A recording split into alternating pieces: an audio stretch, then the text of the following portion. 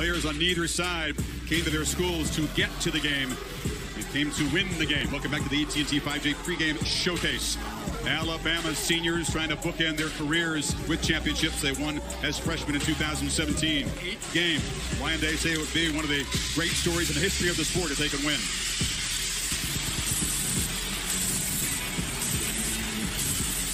And here come the SEC champions.